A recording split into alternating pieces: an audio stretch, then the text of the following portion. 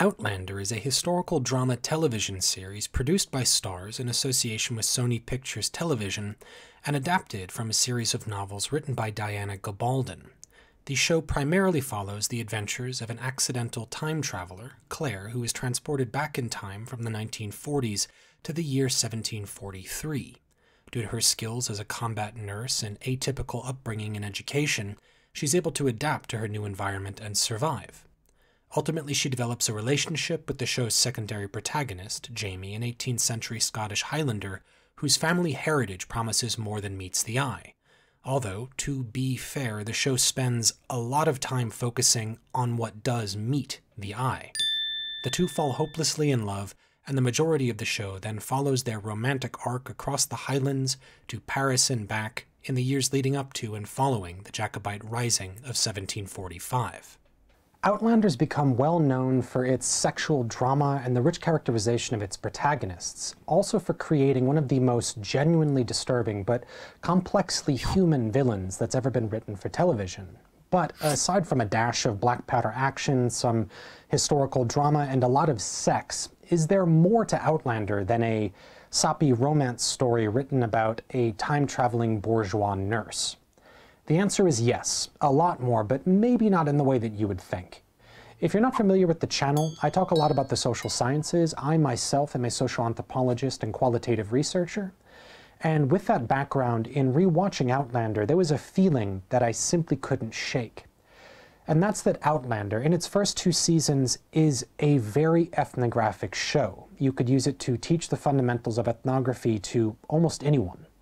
And that's my plan for this series, to use scenes from Outlander to teach the core theories and methods of ethnographic research.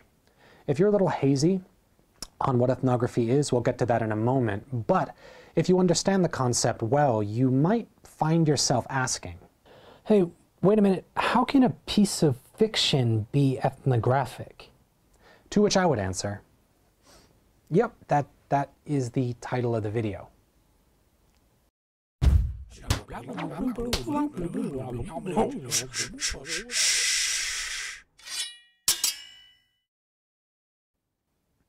In a nutshell, ethnography doesn't really have a single well-agreed upon definition, but broadly speaking, it refers to a qualitative research method and a type of academic writing that emerged in late 19th and early 20th century anthropology.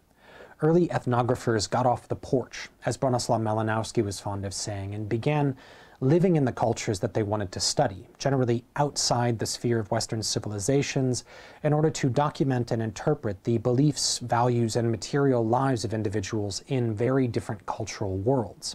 The ethnographer begins as an outsider, and over time, through participant observation and other methods, gradually becomes more of an insider in a community. To quote Hammerstein and Atkinson, the ethnographer participates overtly or covertly in people's daily lives for an extended period of time, watching what happens, listening to what is said, and or asking questions through informal and formal interviews. In fact, gathering whatever data are available to throw light on the issues that are the emerging focus of inquiry.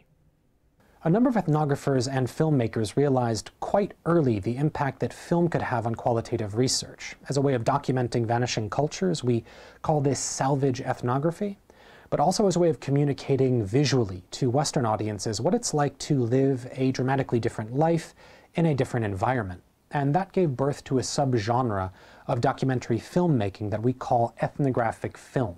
These are primarily non-commercial documentary films that are used as supplements to more traditional ethnographic research.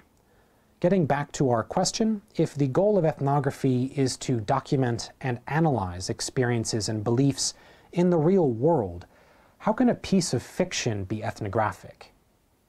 Now, there is another genre of film called ethnofiction, in which typically non-professional actors play fictional characters, but characters that come from the same ethno-linguistic, economic, and cultural backgrounds as they do. And while they're usually scripted or partially scripted, the films are often shot in the actors' real communities as well. So ethnofiction is fiction that directors use to tell a story that's compelling in a fictional sense and educates the audience about some aspect of people's lives in a culture or subculture in the real world today.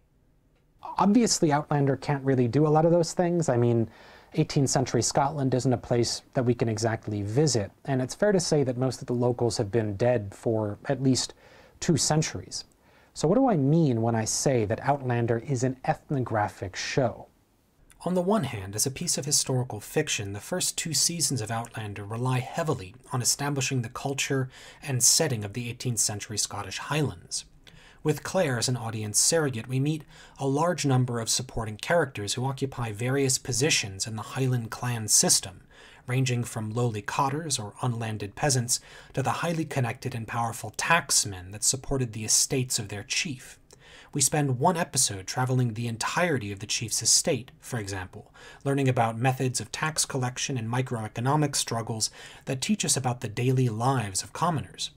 In that sense, the show's ambiance is more than historical. It doesn't approach the great events or personalities of history directly, but instead represents them through what historians might call a subaltern or micro-historical lens.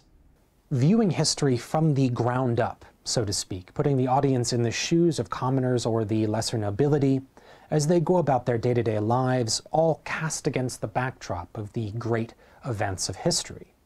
And I'm not going to focus very much on the historical accuracies or inaccuracies of Outlander's first 2 seasons. Some more historically inclined channels have already started to do that. Links in the description. But the show's emphasis on ambiance and subaltern cultural details is very similar to what you would see in ethnofiction. On the other hand, the second reason that I see the show as ethnographic has to do entirely with how Claire's character is framed as an audience surrogate. Claire is very much an accidental ethnographer. Her experiences place her in a radically different culture, but one to which she's able to adapt due to linguistic and historical knowledge and a unique skill set. And the longer she lives there, the more invested she becomes in learning and understanding how 18th century Highlanders see themselves and their place in society. She then cultivates trustworthy local informants, and over time begins to understand more and more about the culture and politics of the time. Claire also begins the narrative as an outsider. She's literally referred to as a Sassenach. Oh, I hope you didn't take offense. It only means Englishman, after all, or at worst, Outlander. But as she learns to understand a bit of the language and lives in and contributes to the broader community, in her case as a healer, Claire is gradually accepted and even admired by the locals. Nevertheless, she is always still a Sassenach, and as a consequence she wears 2 identities for most of the first 2 seasons, in the same way that she wears 2 wedding bands. Anthropologists might refer to these as emic and etic, or insider and outsider perspectives. For the most part, Claire becomes culturally fluent in many aspects of Highland culture, gradually coming to identify with it over and against the culture of her native England in the 18th century. But she's still capable of seeing the Highlands with the eyes of a 20th century observer. And broadly speaking, this is one of the goals to which ethnographers aspire, to be completely accepted by a community giving you access to emic cultural pathways, while at the same time keeping your etic scientific mentality intact. So while Claire would very much be an imperfect ethnographer, she's far too judgmental and self-righteous to retain any objectivity, her successes and failures to gain acceptance in the 18th century can teach us a lot about what it's like to conduct qualitative research and to integrate into a different cultural environment. In that sense, Outlander absolutely is an ethnographic show, and historical fiction, though different from ethnofiction and ethnographic film, can still demonstrate a number of very informative ethnographic qualities. So going forward, we'll be using aspects of Outlander to teach a whole variety of ethnographic theories and methods, and we can do it with almost any topic: research ethics and the idea of justified intervention, or gender and the accessibility of research environments, but also more basic concepts like reflexivity and realism, emic and etic perspectives, and participant observation. There's just a lot in Outlander to talk about as a social scientist. Until then, though, if there's any particular topic you'd like me to discuss, feel free to drop a comment in the video below, or like and subscribe to help the channel grow.